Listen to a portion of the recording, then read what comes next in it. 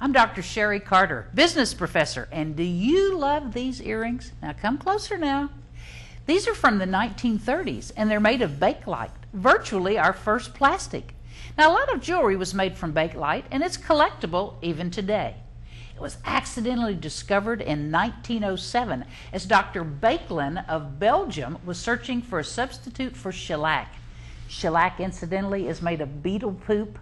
Yuck. Bakelite's not used so much today because it's too labor intensive, but you will see it used as a handle on pots and pans because it is heat resistant. And that's the same reason it was used for pipe stems and cigarette holders.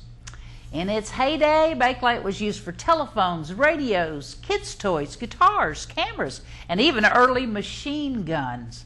During World War II, Bakelite was even tested for use as our penny before the U.S. Mint chose zinc-coated steel pennies instead of copper in 1941. So check your dominoes, your billiard balls, your dice, and even your chessmen. I'll bet they're Bakelite. I'm Dr. Sheri Carter, and now you're in business.